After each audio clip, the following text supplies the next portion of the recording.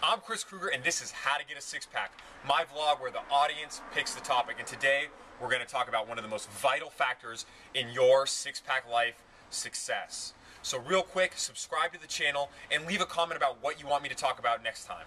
Okay, last time what you guys said is, Chris, what time do you go to sleep? And what is the importance of sleep? The truth is, sleep is vital. There's really three pillars to true health and fitness. So it's sleep, rest and recovery, proper training, and real nutrition. And you need all those three things done properly to really look your best, feel your best, and be your best. Okay? But sleep is absolutely vital. Training and nutrition takes so much time out of your day, but sleep is actually a third of your life. Okay? 7 to 9 hours every night. And if you're an adult, you're fully mature, you're done growing, you can probably get away closer to 7. If you're a teenager, you're in college, I want you to get close to 9 hours of sleep every night, because if your legs are still growing longer and your arms are growing longer, you need more time to do that. Okay? And sleep is vital because without it, your hormones just get thrashed. Okay? And it actually leads to bad food choices and can lead to diabetes and obesity, because you can try to be in control so much and have so much willpower, but if your hormones are all over the map, they will override what you want to do and what you know you should do.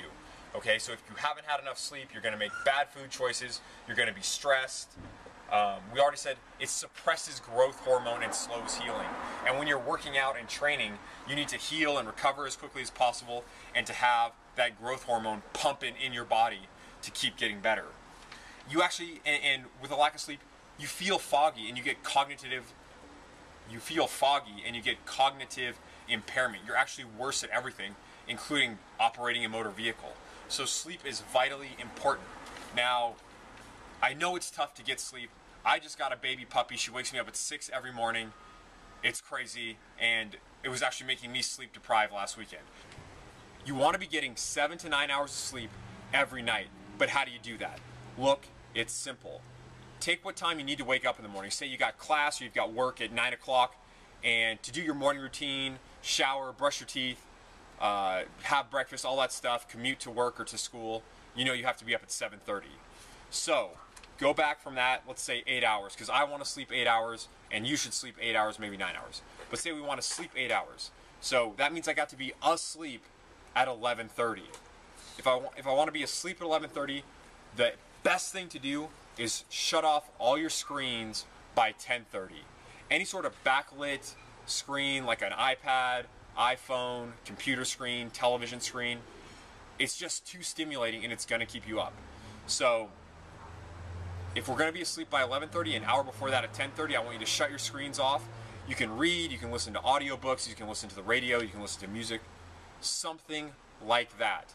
Also, about an hour before bed, I want to have my bedtime snack, which is going to be high in calcium for my bones to get stronger, as well as amino acids for my muscles to repair. Other than that, try to cultivate a nice evening routine before that.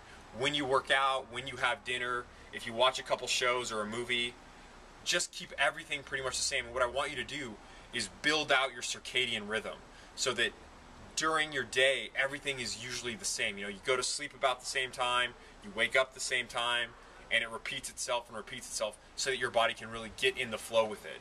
And that's going to help your training so much, it's going to help your nutrition so much, and it all fits together so that you can start living your six-pack life. So those are my recommendations. If you have any questions, leave them in the comments, and if you have a topic for next week, please leave that in the comments. And if you see somebody else that left the same thing that you want to talk about, thumbs up their comment. Please like this video and please subscribe. And we're just going to keep doing this every week and get better and better. All right, make it happen.